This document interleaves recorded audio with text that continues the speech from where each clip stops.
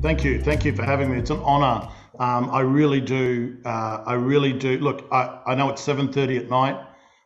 If you're in Sydney or Melbourne, I can see some of my friends here from all over Australia. There's some people from WA and some others. I just thank you for the investment of taking an evening and just allowing me to tell you some stories, brag on Jesus a bit about what he's doing in the marketplace. There is, I got to say to you, if you're happy, Ziggy, for me to just jump in and say a couple of comments. Go for it. There is undeniably, there is a move of God currently in the earth. I know there's COVID in the earth, but concurrently, there's also a move of God in the earth, and this move of God began breaking. It's a revival. It began breaking in and upon the earth several years ago. Many people as yet have not become awakened to it. I'm talking about Christians. And the reason for it is because I believe this revival is manifesting greater, at this point, in a greater measure at the door of businesses than it is at the altar of churches. That's not to diminish, by the way, that, of course, church, but God is moving in the marketplace in unseen realms, in ways that are outstanding. And we just, we're orientated. I've been a believer for 30 years. And a lot of the time we relegate, or when we think of moves of God, or we think of miracles, isn't it funny? When we think of miracles, most people think respectfully of a church service. Yet 90% of the miracles in the New Testament that Jesus performed were in the marketplace, right? 90%. And then if you go further than that, if you count the miracles between Genesis and Revelation, you'll find that 90% were in the marketplace. Doesn't mean that God doesn't do miracles in the church, right? It's just that the majority of our time, listen, the majority of 97% of Christians' time is, unless you're employed to work in a church full time, the majority of your time you're actually not in a church building as such. So it would stand to reason that miracles and presence of God and breakthroughs of God, the majority of those we would actually see outside the church in the sense of the traditional church setting of a Sunday. Church setting on a Sunday is so important. It is where we come, we rally, we get fueled, we come in the presence of God, we take communion together. God meets us in the midst of that. We come, we bring our offerings, we meet God in miracle moments of honor, of tithe, honor of worship. And then what do? Then 97% of us go and fulfill, listen to this, or outwork the major expression of our ministry, which for many of you, it's either a business owner, for others, it's a school teacher, for others, it's respectfully, it's a stay-at-home mother. Do you know stay-at-home mums are in ministry? They're raising future champions, right? As a matter of fact, stay-at-home mums are just as much in ministry as the fully employed youth pastor in a church. They're all in ministry. No one's better than the other. It's just a different sphere, right? It's just a different sphere of ministry. So I'm really passionate. I think you can see that coming through about business, about kingdom, about what God's doing. I really believe we're in the midst of a massive shift. This isn't new. Listen to this. The move of God in the marketplace, it's not new. It's just new to our generation. If you understand church history, you'll know that from about AD 600 until about AD 1100, the marketplace move was how Europe changed from being paganized or pagan to Christianized. It actually happened through believers. St. Patrick was the spearhead in AD 600 of that move of God that ended up over 500 years Christianizing Europe. Then we go into the Dark Ages. You pick it up in 1500s with Luther's Reformation. By the time we get to 1570, Luther opens up the monasteries and he shifts them from just centers of Bible teaching to become centers for science, arts, business, medicine, fused with Bible together. And it starts a renaissance. It's where we actually get a lot of the seedbeds of the 16, 17, 1800s of the Renaissance, right?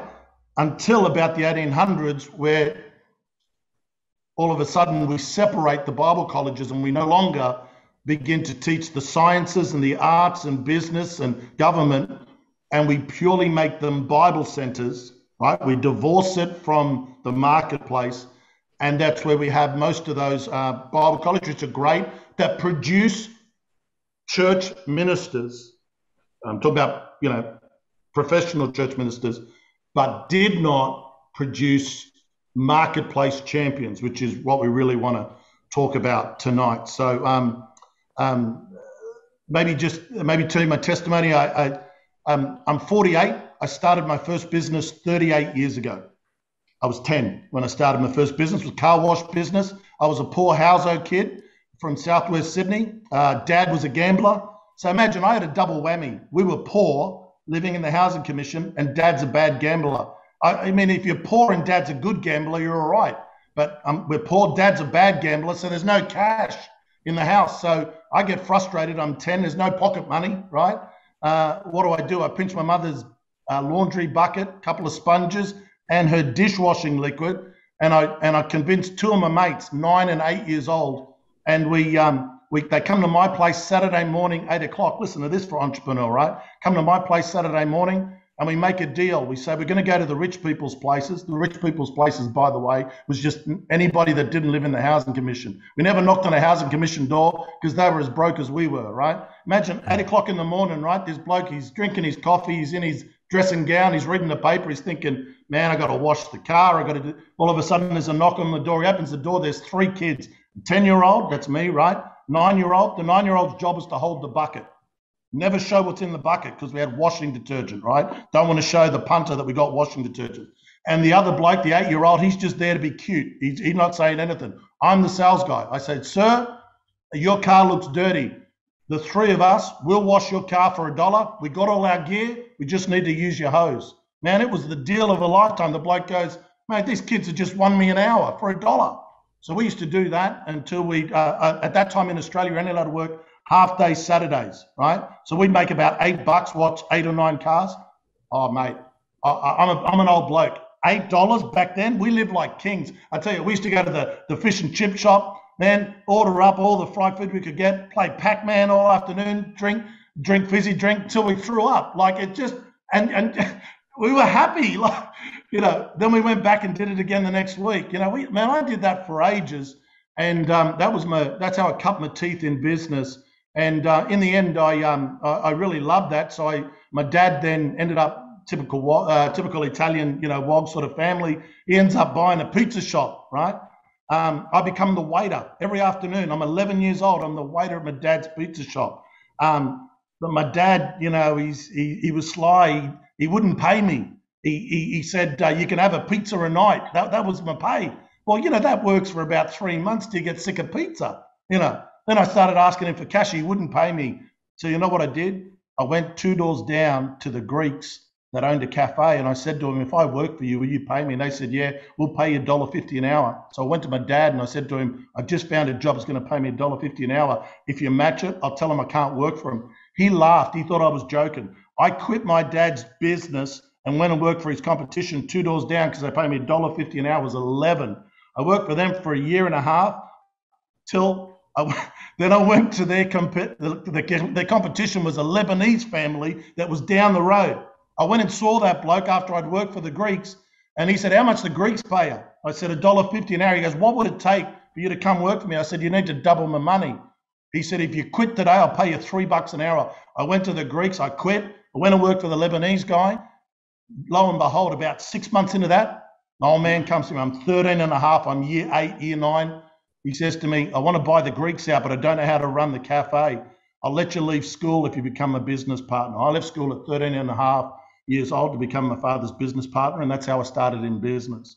So it's in me. Come to Christ when I'm 17, radical conversion, start reading the book of John because I'm dating this bird that's a Mormon. My mum, she's not telling me anything.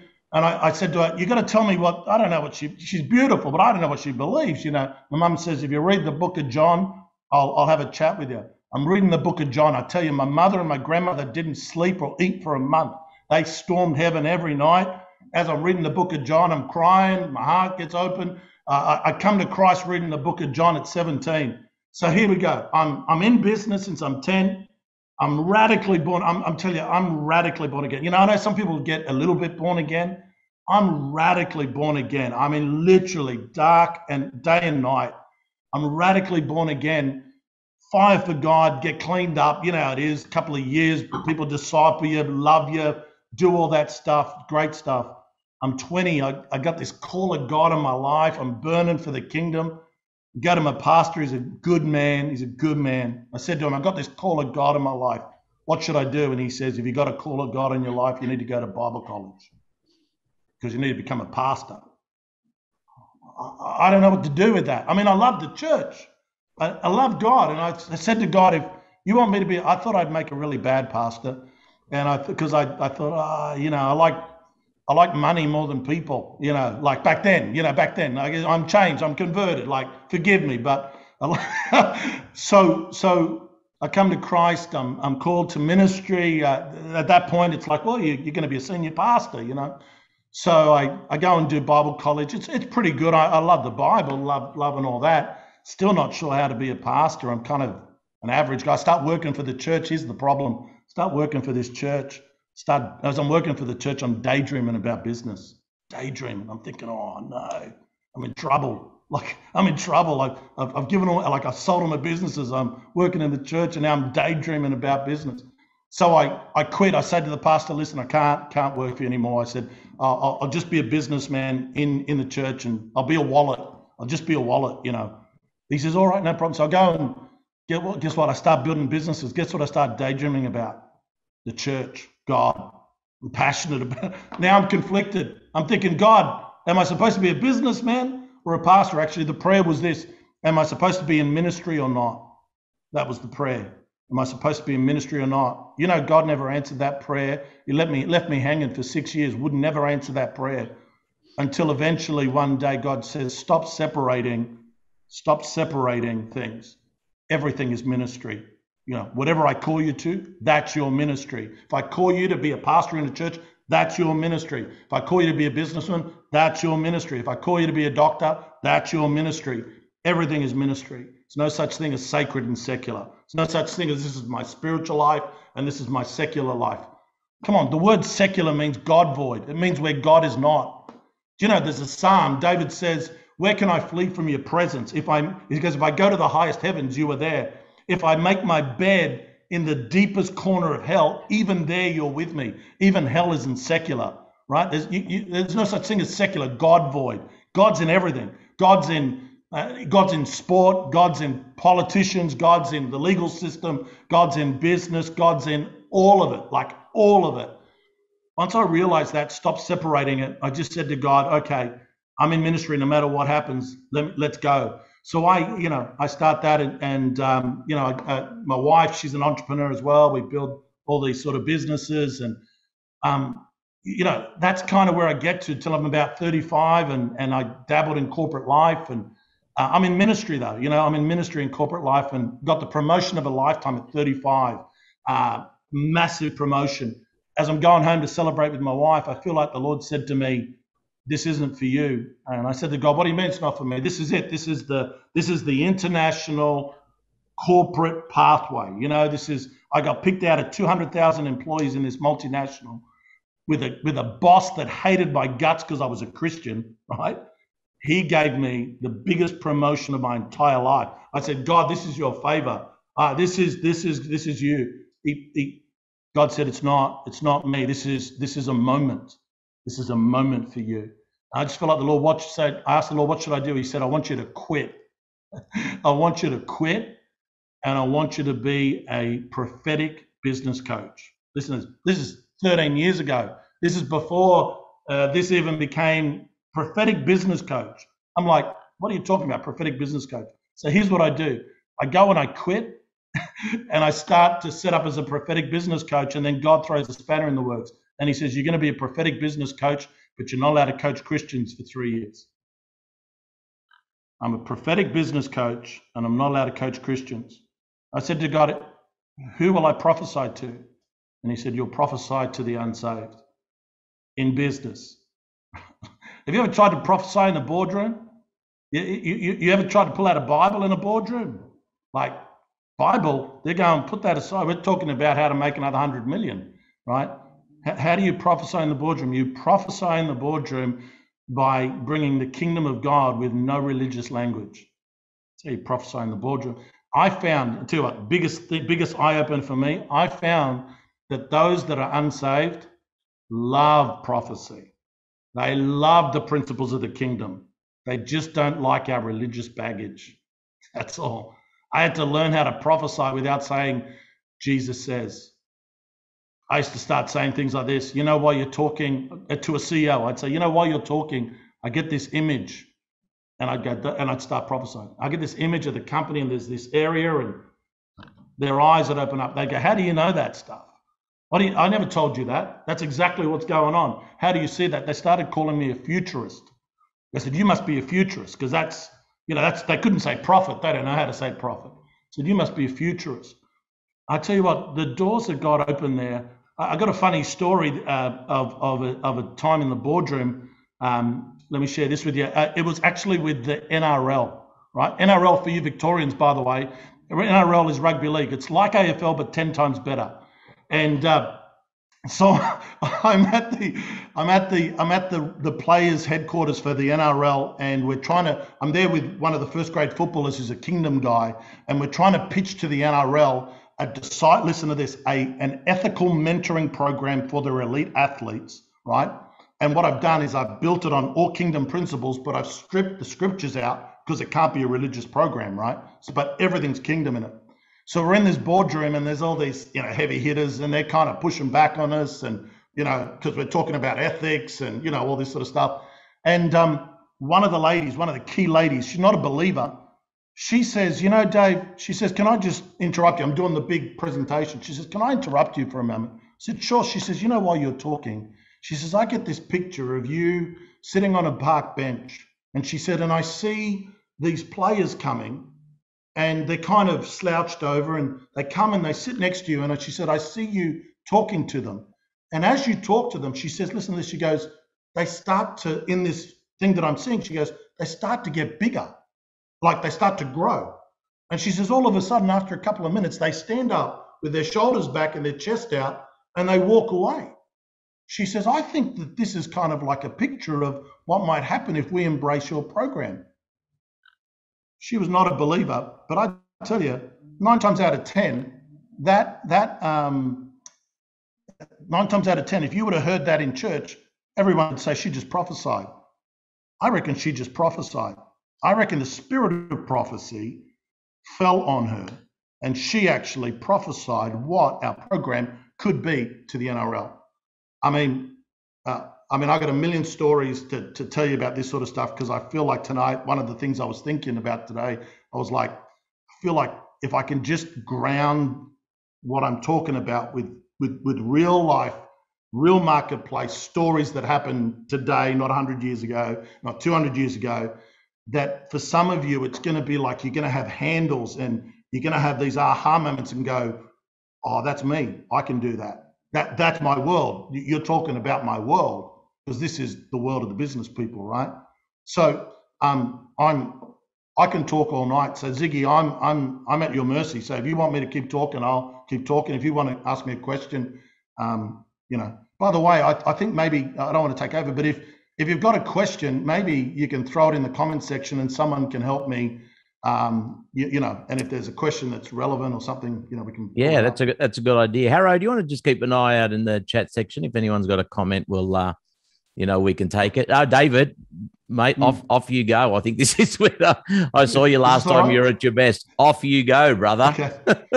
Sure. Let me just probably bring it up to today. So, I do run in two streams, all ministry. The other side of my world, so I run a prophetic consultancy company. I coach kingdom business people all over the world, USA, Europe. It's a bit easier with Zoom, by the way, all over Australia and into New Zealand.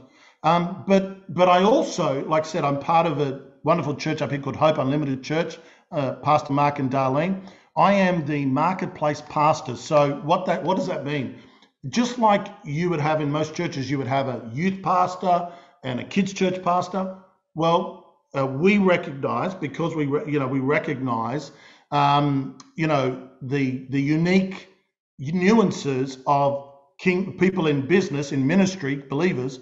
By the grace of God, we're able to allocate me as to take care of. We have about, throughout our 6 campuses, maybe about a couple of hundred business people represented, and of course, I help to steward them with Pastors Mark and Darlene. And so a couple of things that I do here. We didn't start an in-house Bible college. We started 6 years ago. Pastor Mark came to me, and we pioneered an Kingdom Entrepreneur Academy, right? Where what we did is we invited people that had a business idea or were in business to come and basically do almost like a 1 year in the evening, one evening a week course where we would upskill them in business excellence, real world business excellence stuff, and kingdom worldview, and make sure that those two things were married strongly together. We saw in the first 2 years, we had about 20 people sign up the first year, 20 people sign up the second year. We saw 26 businesses launched. 2 of those businesses became global enterprises, and just wonderful. We kind of our admission is we kind of lost our way. The church exploded, doing really well, and we took our eye off the ball a little bit, and we appointed a guy there, and he ended up trying to turn it into like an academic Bible college. It was like, man, we got the best Bible college in the world in Alpha Crucis. Why are we going to go and build another mini Alpha Crucis, right? So anyway, that died a horrible death really quickly in the 3rd year. So we repented in sackcloth and ashes. And then a couple of years ago, we had, I don't know, many of you might know this now, we had a prophet come called Fergus McIntyre. He's an old C3 prophet. And he come and Pastor Mark and I have been talking in the shadows about resurrecting this Entrepreneurs Academy, And Fergus doesn't know us from a bar of soap, picks us out of the crowd and says, prophesies, basically, you guys got to build this thing. It's going to be supernatural business, yada, yada, yada. So we launched it last year. It's called Center of Excellence. And a couple of our students are on the call here. Great thing. Every Monday night for 25 weeks, just mentored them in business excellence, personal development, and supernatural kingdom worldview. They were the 3 streams. And we had a great time last year, saw some of the businesses go into record profits, record expression in a COVID year. And so we did it again this year. 25 weeks, we did that, except we added a second course. The second course is called Workplace Leaders, and that's where we mentor people that work for companies and all the rest, and we mentor them on how to be leaders in the workplace, emotional intelligence, leadership principles, personal development, all that sort of stuff. So we did that this year. Next year, we're going to do Kingdom Business, Workplace Leaders, and we're going to do a third one, which is Creative Stream. And that's, we're going to coach people that are like artists and poets and photographers and people that are in movies. Going to teach them success, like how to actually be successful, how to commoditize what they're doing, kingdom worldview, how to be kingdom ambassadors in that. So that's what I do from a home, like in the church perspective. I do that here, as well as I have this mantra that says no business is allowed to fail under my watch in our business community. So we just my daughter, my youngest daughter, my oldest daughter just launched a beauty salon last year. And when she launched that salon, man, I mean, she was booked out for the first couple of months. All church people, like, we just don't let let anybody go under. You just have that thing. We when you open a business, we come, we bring the prophetic team, we bring the intercessors, take communion, bless the business, prophesy into the business. One of the businesses we did that to 4 years ago, Standing Start. 4 years ago, we prophesied into this lady's office over the chairs, prophesied into her staff that weren't even there in the spirit. And she went from Standing Start to major enterprise, sold it for millions, you know, and Wow. and just loving Jesus, doing great things. So that's kind of that's the context of my world presently, you know, and how we're trying to outwork you know, in the kingdom community, in the church community, business people should be the most encouraged, the most undergirded. I mean, everyone should be. I'm just saying, you know, like equally, everyone should be, as much as the kids, as much as the youth, as much as the young adults, as much as the parents, as much as the families. That's all I'm saying here. Not Awesome. elevating. All should be encouraged. Awesome. David, one of the things I saw you post on Facebook a couple of days ago, you put a quote, and this is where I was referring to Pastor Shane's reference in Haggai about glory to glory. And, and you posted, you said, I believe that the blessings and favor of God in front of us will eclipse any of the challenges that we have faced in this last season. Can you expand on that? Yeah, so it's great. It's a great comment. So one of the things that I teach in the Kingdom Business course, I teach about the 3 realms of business, right? So let me just give you those. The 3 realms of business is natural realm, universal realm, and supernatural realm, right?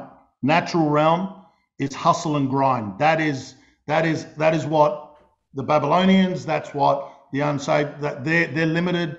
Most of them limit themselves to natural realm. Unfortunately, many well-meaning Christians that separate their spirituality, spiritual on Sunday and play with the Babylonians on Monday, or play at the same level as the Babylonians on Monday. I was in Europe, and a very significant businessman in the city came to one of our seminars. We do these Kingdom Business seminars, and he was in Budapest. He said, listen, we came out of communism 20 years ago, and he said most of us were, you know, just sacred secular. He said we used to come to church to repent on Sunday for everything we did Monday to Friday, because we live in a corrupt business culture. And so we had to do shady deals, and we didn't know that there was another option, because how do you beat the brown paper bag sort of thing, you know? He says, but for the first time, someone's told us that actually we don't have to compete at the same level. So natural realm is the realm of the Babylonians. It's hustle and grind. The natural realm is you need to be competent in it, but not contained by it as a kingdom business person. So you can't deny. It's not like, listen, if you stay at home every day and pray, and you're a business person, you'll probably go broke, because no one's opening the shop, right? The angels aren't going to open the shop for you, right? So hear me here. You got to be competent in the natural realm. Universal realm is the realm of sowing and reaping. This realm is the realm of universal laws. These laws work whether you're a heathen or a son of God, right? Do you know that some of the most significant business people in the world practice tithing? Do you know that? They actually practice the principle of tithing. Now, they say, look, I'm giving 10% to the universe or whatever. But what they're doing is they're accessing, listen to this, they're accessing an a creation truth, right? That works simply out of obedience. It's called universal realm. Now, here's the thing. A lot of believers contain themselves to natural and universal realm. So they know what to do naturally, and then they know they should do good things, and so they do that. The thing about it is this: for the believer, we have the ultimate marketplace advantage. Do you know what the ultimate marketplace advantage is? Supernatural realm, right? Why is it, David, that you can say so boldly that what's in front of us is going to eclipse anything that's behind us? Because for kingdom business people, we're not contained to natural or just universal realm thinking, right? Pastor Shane quoted from Haggai chapter 2, verse 9. Let me just quote you from one verse before it. This is supernatural realm. This is God shouting to the earth. He says, "The silver is mine, the gold is mine, declares the Lord of hosts." And then he starts talking about the latter house. He starts talking about the kingdom. What's God saying? Listen, God's saying the silver and the gold, the economics of the earth. I mean, come on, God owns the cattle on 1,000 hills. That has a consequence. And as ambassadors of the kingdom, listen to this. You are brought into this dimension called the commonwealth of the kingdom, right? Your bank balance, your business's bank balance is not your limitation. You are brought into the commonwealth of the kingdom. When Jesus says, no one has left mother, father, house, land, or whatever that won't inherit, right? More than that, not only in the age to come, but now. And you go, well, hang on a second. What are you saying? Every person that comes into the kingdom as a son or daughter of God, immediately their financial standing changes. They might be stewarding a certain amount in their bank account, but they have come into the commonwealth of the kingdom. And so long as they come into, which we'll talk about in a minute, assignment, the limitation on your assignment, or the access to the provision of your assignment, respectfully, is not your bank account. It's not the turnover of your business, right? It's not the turnover of your business. You get to access the vault of heaven that carries kingdom wealth. I mean, once you operate in supernatural realm, okay, so supernatural realm, let me explain that for a moment. There are 5 principles that you must, that if you're going to operate consistently in supernatural realm, 5 principles. Let me give them to you quickly. I mean, I think we're recording this, so if you need it, you can come back to it. I'll just speed through. Here's the 5 principles. 5 principles to operate in supernatural realm for every kingdom entrepreneur. You must understand your consecration. You are set apart. You listen. Let me give you. God's not your business partner. God's not a genie in a bottle that you pray to and rub. Say, Father, in Jesus' name. He's not your sugar daddy. He's not your business partner. God's not interested in a 50-50 deal with you, right? If you're on assignment, your business is God's, not yours. You are a steward, not an owner. In the kingdom, you don't own anything. You steward what the Father gives you. Your business is your stewardship. Come on, this is, you want an analogy of this? Genesis 2. What's the first thing that God does after he gives Adam dominion, capacity? He gives him a business. He gives him a horticultural business called the garden. Gives him capacity to steward the garden, to steward the animals. Like, this is Genesis 2. We don't have to, this is the start of your Bible. Isn't it funny that God says, I'll go off on a small tangent and I'll give you the other 4 realms, by the way, other 4 principles. Isn't it funny when God makes creation, he makes it good, not perfect? Do you know what? He makes it good. The word good is shalom. It means full of potential. God created a universe that was full of potential, not perfect. And then what he does is he gives man dominion. Do you know what one of the base words for dominion means? To take something and bring it to the fullness of its potential. Like, it's a setup from the start, right? We're all in the kingdom enterprise. Everybody's in the kingdom enterprise. You get born again into a family business. People say the church isn't a business. Listen, the church is part of a major enterprise called the kingdom.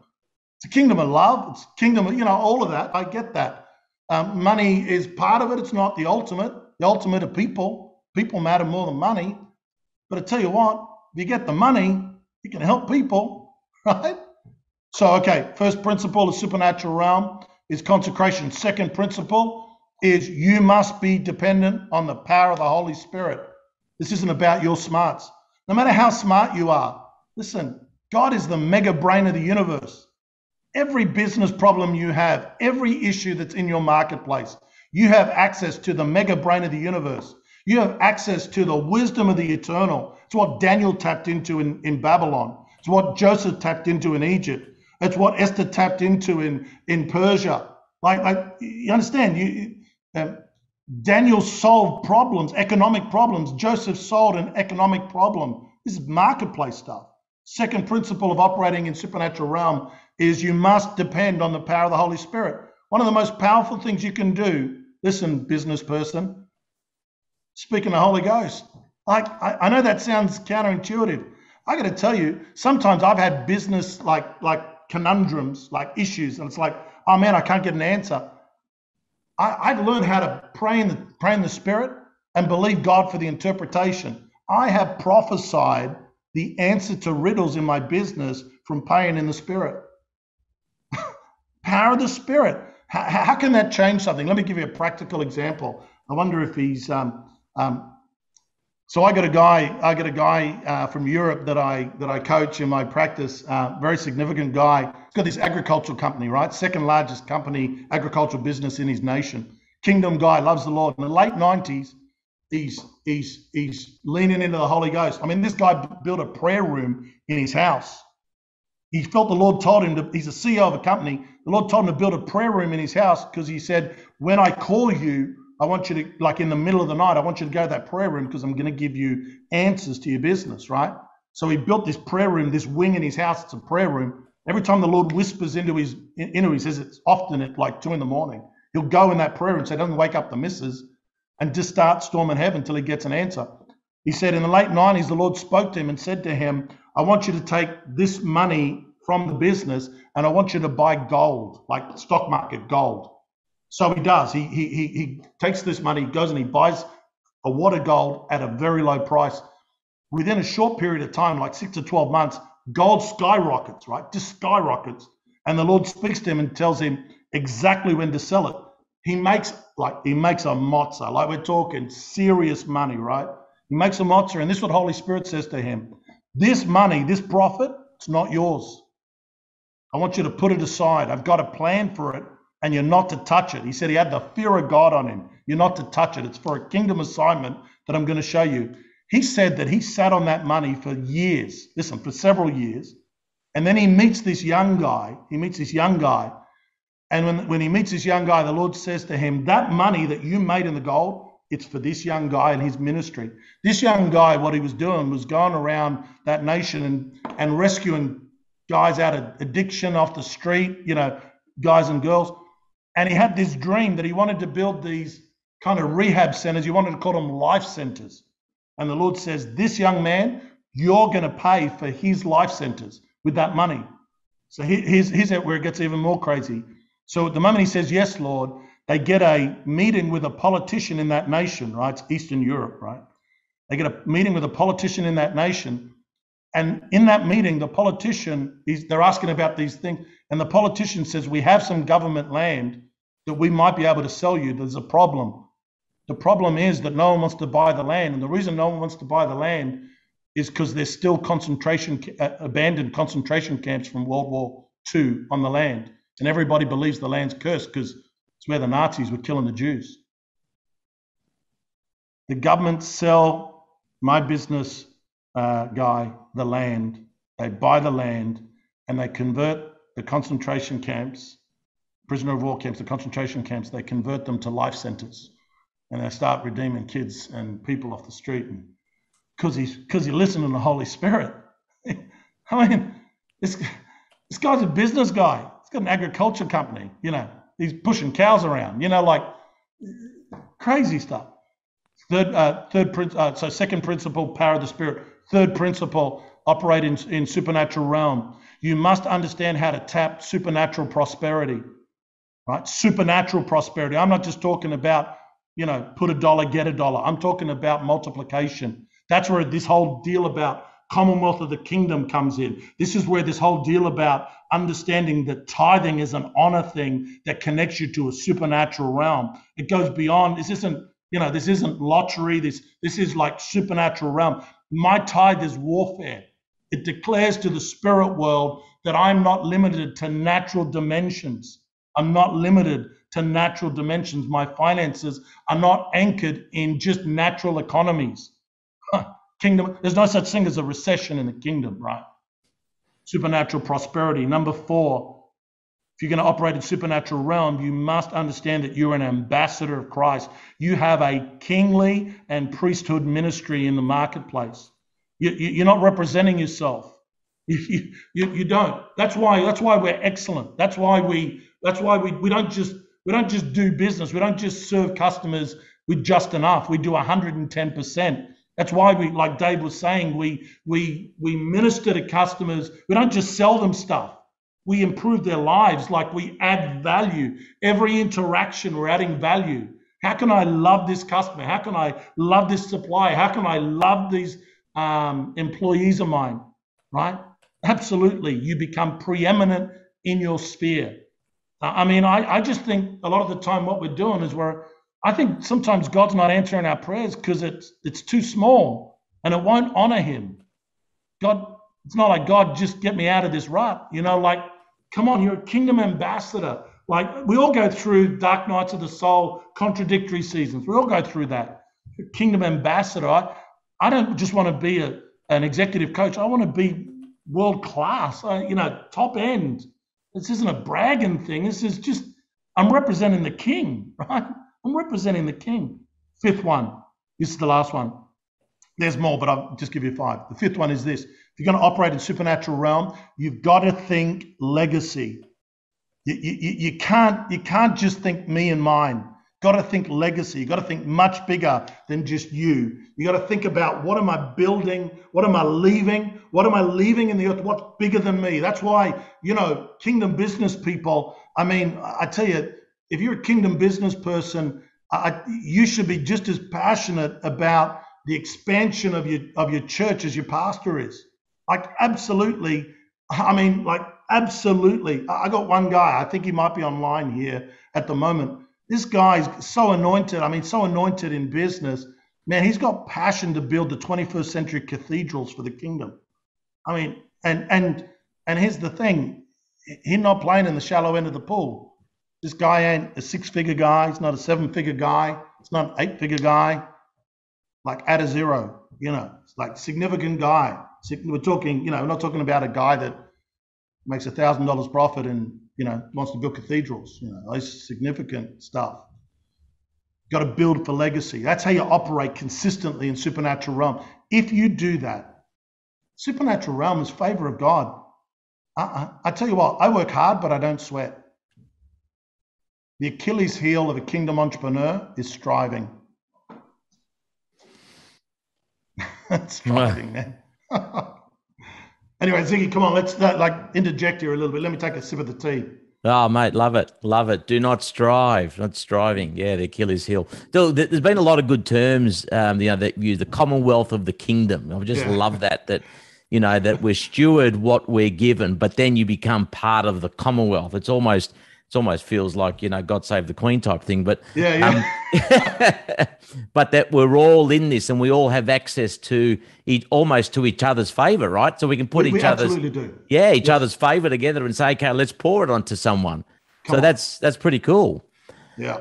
One of the things and it's already 8:30. Feels like, gee, we've only been going, 10 minutes. But one of the things I thought would be good to cover, and as you said, you've got 5, but there's more. Goodness me, we've got to have part 3 if that's the case. But we spoke about, or you mentioned the 3 business assignments, so 3 types of businesses, if you like. You want to just unpack that because I love that. Sure. Look, listen. What you're hearing tonight is a long journey for me. Remember, I started business when I was 10, get saved at 17, and then I'm trying to work out. Respectfully, some of my experiences was almost like God didn't like money and he didn't like business people, and we were just basically trying to survive Monday to Friday so we could get to Sunday and, just kind of help each other a little bit and then go out in the big bad world again, right?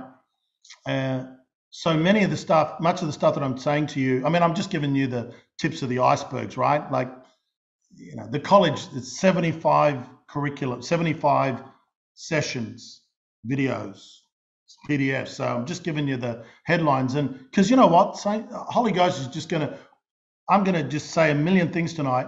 And the stuff that you need, Holy Ghost is going to bring to your remembrance. You're never going to forget, this stuff. So one of the things that I observed after 13 years of coaching many kingdom business people was that I noticed that there were 3 distinct assignments that kingdom business people had in the marketplace, that when they understood it, they actually began to come into alignment, right, with their assignment. Why is this important?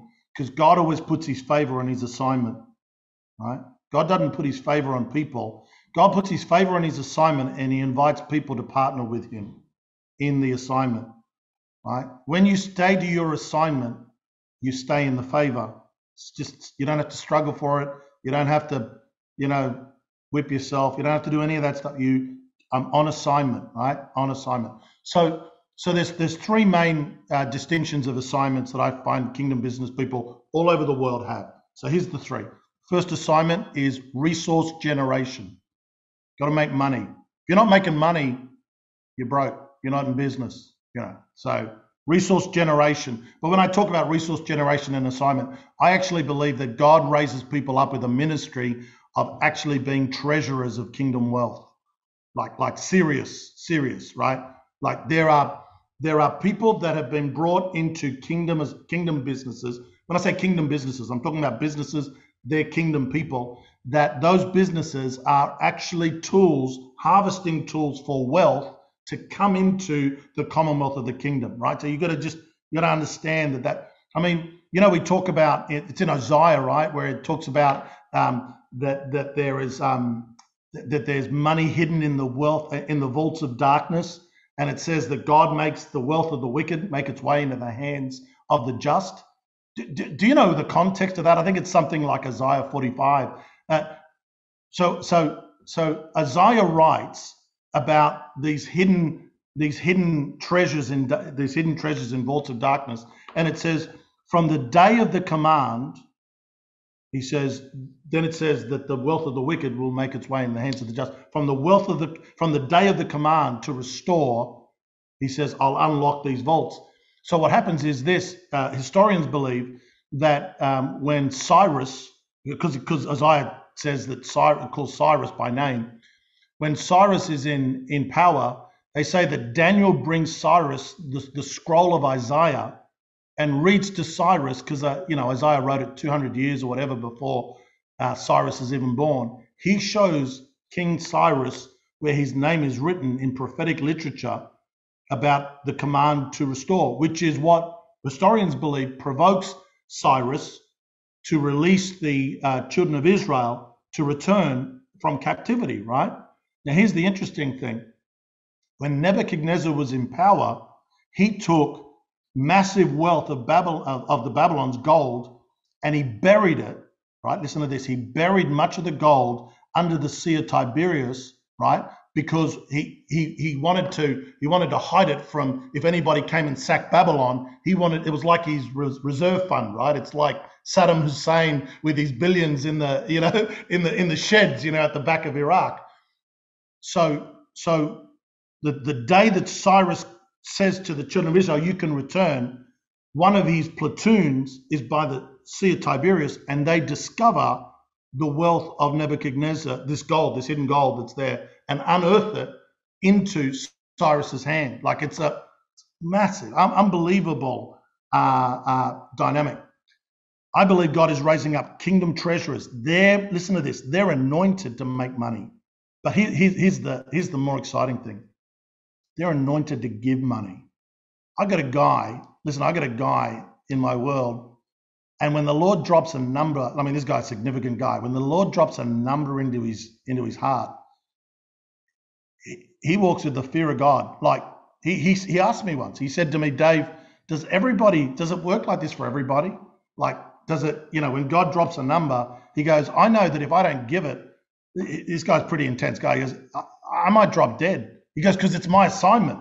My assignment is a treasurer, right? But I tell you what, this guy, he calls me. I said, hey, where are you? He goes, I'm in Canada. I'm at the airport. I'm about to jump on an airplane. They're telling me to get on. He says, but I got to call you. I said, what's going on? He goes, I got to tell you that I'm going to deposit $30,000 into the church account. I said, okay, mate, no problem. He said, no, I got to tell you before I get on this plane. I said, oh, why is that? He goes, you need to hold me accountable. He goes, I feel like if I get on this plane, because he goes, God's been telling me for a couple of months, I got to drop 30 grand. And he says, and I haven't called you. And he goes, I feel like I'm in disobedience. He goes, I just don't want the plane to fall out of the sky on the way back to Australia. Well, here's the interesting thing. I said, mate, no worries. I got you locked down, 30 grand. I'm after you, if you don't pay it. Like, I'm just joking. Here's his testimony. By the time he lands, right, the first thing he does is he makes the transaction, then he calls me. He goes, listen, I just made the transaction and then I just checked my emails. He goes, I've got an unexpected contract that's just come in. I didn't pitch for it. He goes, for 360 grand. He goes, mate, I can't give it away fast enough. You got any other project? You know, like some people are just anointed for this stuff, right? Not everyone's going to be at that realm, but we all, as kingdom business people, we have a dimension of that. The second assignment's on kingdom business people. It's called kingdom influence. Some people aren't going to be able to generate that sort of wealth, but they have influence that is beyond the size of their enterprises. It's even beyond their own skill set. I got a guy here, and he's an older guy. He's got a landscaping company. Great guy. He's a mate of mine. Mate, he's the face of Husqvarna, right? Husqvarna mowers, right? Like, you know, the Husqvarna stuff. The guy's got a face like an old boot. You know, he's rough as guts. I said, like, how can they make you the face of a, you know, you got the face of an old boot? I said to him. He goes, mate, I don't know, but they give me all this favor. They're asking me like for strategy for their Australian operation. Like, he's punching way above his weight. He's got kingdom influence. Like, he's just got anointing to be influenced. I can tell you 10, 20 stories like that. People, he doesn't have anywhere near the turnover of money that some of my other guys have. So kingdom influence. The third assignment is called kingdom impact. I got a guy in the city here, business, his organization turns over 800 grand, maybe 800 grand, right? Nothing compared to some of the other kingdom business guys. But here's the interesting thing. This guy has an organization called MAD, M-M-A-D, Musicians Making a Difference, right? Not a Christian organization. He's a Christian. He's a kingdom guy. He's with a young guy, great guy. What he does through his organization is they rescue street kids and kids in gangs off the street by bringing them into rap music programs that are sponsored by Sony Music and some of the big record labels. This guy, listen to this guy, he's literally saving these young kids' lives. And now several of those street kids have gone on to win Australian Idol, Australia's Got Talent. These are his kids, right? Have gone on to get like global music deals. This guy, mate, he's never going to make the millions. He's never going to bankroll the kingdom, right? And he himself, he's not trying to be, you know, large and in charge. He's a humble guy, loves kids, loves what he's doing. Mate, his impact, he's literally, I'm telling you, today, this guy is rescuing kids off the street of Sydney, off the street of the Central Coast. This guy's turning their lives around. They bring them into these, they bring them into this rap music program. It's called Become a Superstar, right? It's a 1-year program. While they're teaching them rap music, you know what else they teach them? How to do a budget, how to dress, how to talk right, how to be respectful, how to think great. You know, they're literally discipling these street kids through music programs that are underwritten by some of the biggest music labels in Australia. Unbelievable. Those 3 assignments. So here's what happens. One of those 3 assignments, you have if you're in business, all those 3 assignments are on your life. One of them is the dominant assignment. When you focus on the one that is dominant, the other 2 will flourish. Do you hear what I just said there? When you focus on the one that's dominant, the other 2 will flourish. Be careful to not always say, oh, I'm definitely anointed for the money, right? If you're not, and you chase that, not only will you not get the money, you won't generate the resource, you also won't bring the influence and you won't have the impact. Just, you know, that's what you just got to work out. Yeah, that's awesome. That's what awesome. you were talking about, Ziggy, right? It was. Yeah, that one. Yeah, that one. Yeah. Am I anointed by the money, David? Hey, am I anointed you are, mate. Money? Well, I mean, you also the looks. You know, you're not sure if you're punching above your weight, though. Oh, thank you, mate. It's the Greek background. Spoke about Greeks and Italians, and you certainly played them all off each other early on with the limos and everything. I had all of them. Matey, it's 8:43, but there's just one thing before we just go to a few questions. But I just wanted to. You would have noticed this as well. Within the last 10 years, has been in the marketplace amongst entrepreneurs, the term "put it out to the universe," right? And so it's like put it out to the universe, and the universe will return it.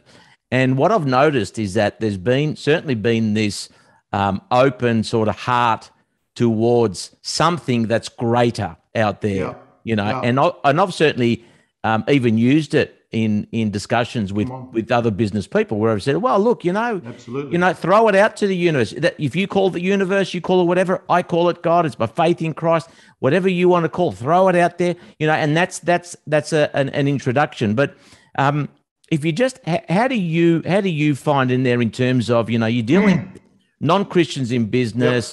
Yep. One of the questions that's in there is sort of how does prophesying without mentioning God glorify God? And I think that's a genuine question, good, right? It's not good. It's a good one. Yeah. It's a good one. Good. So how do you just give us a few examples, some insights into dealing with non-Christian business people? Well, let me give you a Bible example, because that way, So Paul's in Athens, right? He's waiting for his buddies. He's walking around. He's bored, full of idols. He's in Athens, right? He's rocking around, and he's frustrated because he's thinking all these dumb idols. Finally, one of them catches his eye. It's the idol to the unknown God. And then he gets into this conversation with a bunch of these Greek philosophers, right? This is your buddies, Ziggy, a bunch of Greek philosophers. And they're like, oh, man, this guy's interesting. Why don't you come up to the, this philosophers center and tell us what you know. So all of a sudden, Paul's like, oh, man, I got an opportunity, right? So he goes up there. So what's he do? He pulls out his little booklet and he starts talking about the 4 spiritual laws, right? And he starts saying, well, you've got to believe it. No, he doesn't. He doesn't do any of that. Why doesn't he do it? Because the rules of engagement are different in the marketplace than they are in the church. Yeah, come on. Right? Like all of a sudden people go, oh, everything's you got to have Jesus every second word. It's a bit like, people that pray and they always say Father God every second word. Come on, it gets in the way, right? Gets in the way. Now, I'm not saying Jesus gets in the way. I'm just saying to you, the rules of engagement in the marketplace, Jesus gave us this technology. He said, I want you to be as wise as serpents and harmless as doves. Do you know what it means to be as wise as a serpent and harmless as doves? You can interpret that. I want you to be as clever as the devil and as innocent as the Holy Spirit, right? Why? Because you're sheep in the midst of wolves. Right? And if you're going to be sheep in them, why aren't we wolves in the midst of wolves? Why didn't God make us wolves in the midst of wolves? Because if he did that, we wouldn't lean on him. If you're a sheep in the midst of wolves, I've got to tell you, you're going to lean on the shepherd. You're going to want to operate in spirit of prophecy. Why? Because you're in the midst of wolves. You got nothing except God. The rules of engagement are absolutely different in the marketplace. So back to Paul. Paul's up in this philosopher's space. He doesn't pull the 4 spiritual laws out. What he does is he gives them the gospel using an idol. He says, let me tell you about, see this idol that I saw about the unknown God? And then all of a sudden he gives them the gospel through an idol. Imagine if he did that in church this Sunday. Pastor Shane comes, he puts a big idol, some big rabbit or something, on the platform. Says, let me preach Jesus through the idol. Like people are going to stone him, and it's probably not appropriate in church. But in the marketplace, listen, the rules of engagement in the marketplace are different. The woman at the well is a template for the marketplace. The first thing Jesus says to her is not, I'm the Messiah, come and follow me. He says, can I have a drink of water? He lets her deepen the conversation. He speaks to her at whatever level. By asking for a cup of water, he's being kind to her, like he's being respectful and kind. When she starts to talk about current affairs, he's not rude. He engages her. He gives her respect. Remember, at this point, he's a Jew. He has every right culturally to ignore her, to spit on her, to treat her roughly. Does none of that. He follows the rules of engagement in the marketplace, which is the rules of engagement in the marketplace is that you follow the leading of the Holy Spirit and you allow the Babylonians to invite you deeper with Jesus. Like so what happens is this: every time I prophesied in the marketplace, I didn't automatically see someone come to Christ. But that wasn't the point. The point was just to reveal God to them. I'm not in charge if they come to Christ. Maybe they need to hear the gospel 6 more times. Maybe they intersect with me. I got some clients in Melbourne. Maybe they intersect with me and all of a sudden they drive past Enjoy tomorrow. And I go, man, something about, and all of a sudden, I'm just not in charge of that. I'm in charge to say whatever it is that God wants me to say in that moment. Rules of engagement are different in the marketplace. So what happens is this: my job is to say whatever the Father says, right? The problem is that we make Jesus sound like a Pentecostal or a Baptist or whatever. We make him sound that because we think it's the Christianese. A lot of the time, people aren't rejecting Jesus, friends. They're rejecting our religious cup. Mm. They're just rejecting our religious cup. I tell you, I see prophetically, I see the gay, like the homosexual community coming to Christ. I see many coming to Christ, but we just don't know how to speak to them well. I see lots of atheists coming to Christ. We just don't know how to speak to them well. I see lots of God haters coming to Christ. We just don't know how to speak to them yet. But we're learning. It's part of the marketplace assignment. The marketplace ministry, this explosion, this revival that's going to come out. I tell you, we're going to change. We're going to retrain. We're going to have books about how to do evangelism. Look, I love street evangelism. Listen, don't get me wrong. I love street evangelism. There are 4 levels of evangelism, right? Crusade evangelism, we know that. Street evangelism, we know that. Then there's friendship evangelism. That's really important. It's probably the most effective form of evangelism. But the third one of the 4, it's called marketplace evangelism. And this is snakes and doves. This is where you learn how to be sheep in the midst of wolves. This is where you learn how to prophesy without the religious baggage. This is where you learn how to operate in the power of the Spirit without religious baggage. This is next. This is going to. It was in the church. Some people get it, but I think there's going to be a wave, a real renaissance here of this. It's going to be powerful. It is powerful. It's already outworking itself. Yeah, that's awesome. That's awesome, David. One thing that I've asked the Lord for many years in how to be used in business, and there are people that I'm going to be able to reach that no one else will be, and there'll be people that you will be able to reach and I won't be able to. And so I've been in many situations where, you know, with people, with businesses, business owners, and we've got clients that are business owners for sure, who have got issues, and the only thing I have is to pray with them. And you know, we've been in the boardroom with them, and I've just said, you know what? When I get into tough circumstances like this, all I know how to do is pray. Can I do that with you? And then I cry with them as we're praying, as they're crying, and it's just, you know, so powerful. Like, I get so blessed, but they are impacted, not with religion, but with the real power of Jesus Christ, and that's pretty special. Can I give you a piece of language that I found helpful in the marketplace? When I, you know, maybe want to ask someone, can I pray for you? I always say this. I always say, hey, would you mind if I speak a blessing over you? I've never had anybody say no. Never have anybody say no. And here's the thing. I don't hold their hand, speak in tongues for 3 minutes and start waving around. I don't. What I do is I open my eyes and I lower my voice and I say, Father, I just bless this son, this daughter. I just thank you. And, you know, I'm always looking for a moment to prophesy, right? So I'm like, God, I see they got a soft heart, you know, or God, I can see there's some things haven't worked out the way they thought and there's confusion. I just speak your blessing. I really do. I bless their home. I bless, you know, in that tone. No one has ever said no. Never. Talk about impact. Talk about impact. You know what I love about you, David, is when you're speaking to us, you know, you're leaning in. You're leaning really close, and I just feel as though that all of us have been leaning into you, and just, you know, when you gather almost like around a campfire and you lean into the campfire and you're talking amongst each other, you know, and you just, you know, we've been listening this evening and it's just been so powerful.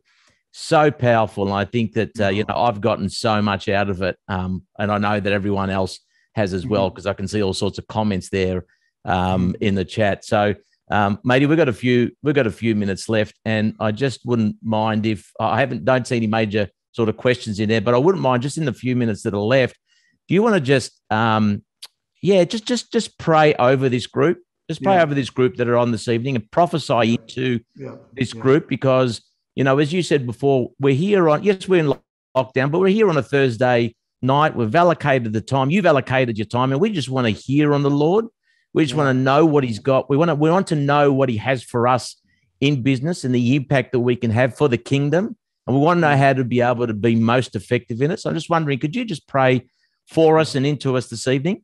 Love to. As I've just been sort of sitting in this space, I see like two things in my spirit. Like I see like a question over the front of people's heads, and it's the word breakthrough. And it's like, God, like, what is it? I need a breakthrough. That the season has been this, and I've endured it, and I know your promises, you know, are there, but I really need a breakthrough. And the second thing I see is I see dollars, and I feel like it's financial, like that, doesn't take much of a profit, right, to talk about breakthrough in finances with a group of business people on. So, that wasn't a pinpoint prophecy. If I tell you your PIN number, maybe it's a pinpoint prophecy. But here's the thing that I do believe. I believe that people are anointed in spheres, and it doesn't make them better or worse. It's about their assignment. And here's the thing I want to say to you. Not because I'm a Hauso kid. I'm a Hauso kid from Southwest Sydney that Jesus saved, right?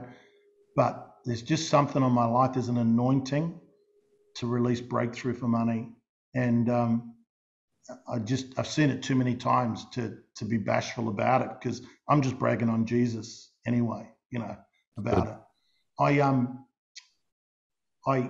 I'll tell you a quick story, and hopefully it'll be like a prophetic story for some of you. I've got this client who calls me up one day, never like knew me, but wasn't a client at that time. Calls me up and he says, "Would you come to my office?" So I go to his office. He says to me, "Dave, I don't know what's going on. There's a deal on my desk. It's a significant deal." And he says, "It's been jammed up for 6 months." This guy's very successful. He says, "It's been jammed up for 6 months." And he says, "I don't know what to do." He says, "I thought maybe I'm in sin," right? So he says, "I've repented about everything twice." He goes, "I'm good. I'm not in sin." Then he said, "I fasted a bit and nothing doing, didn't get a breakthrough." He goes, strange things are happening, like lawyers are losing paperwork and accountants are making mistakes. He goes, "Doesn't make sense, right? The deal's worth 10 million, right? 10 million. And he goes, "Lately I'm worrying that maybe the devil's trying to make me broke. Maybe the devil's trying to pull me under, He goes, "So I'm calling you because you're a pastor and you're prophetic consultant." He goes, "Do you think the devil's got me?" While he's talking to me in his office, I had this vision. As he's talking, I had this vision, and I see Elijah, the prophet, being fed by ravens and being sustained by the brook, right? You know the story. Everyone knows the Bible, know the story. And then I see the ravens stop. As this guy's talking, I see the ravens stop and the brook dry up. And as this guy's talking, I hear the voice of the Lord say to me, "When this bloke finishes talking, I want you to tell him that the devil's not resisting him, I am." Right? And I'm like, "God, you're going to give me something else. It's not all that encouraging, This guy's going to kick me out of his office." He goes, No, tell him that I'm resisting him. And the reason I'm resisting him is because he stopped listening to me. And he says, "This bloke's operating in tens of millions of dollars, and I've got a destiny for him to operate in hundreds of millions." But he's thinking, this is all, I can do this. God says, I got hundreds of millions for this guy, and he's operating in tens of millions, and he's happy. So when he stops talking, I say it to him. I tell him the vision. I say, "Listen, it's this, and that." Straight away, he says, "You know what? That's the word of the Lord." I got to tell you, I've gotten anxious. I stopped listening to God, trying to push this thing through, trying to get the breakthrough. Starts repenting. "God, I'm sorry. Sorry, stop listening to you. Father, this thing's jammed for 6 months, right?" Do you know, 5 days later, it's a Friday afternoon, Wednesday afternoon, 5 days later, texts me, says, "Bloke just walked in the office, bought the deal. Everything's done. It's done. $2 million deposit. Bang, done. Cleared." He says to me, "You need to come back to my office every month. You need to be my business coach." 6 months later, in the middle of the first lockdown in COVID, he texts me, says, "Just want to tell you." So remember, I prophesied in December.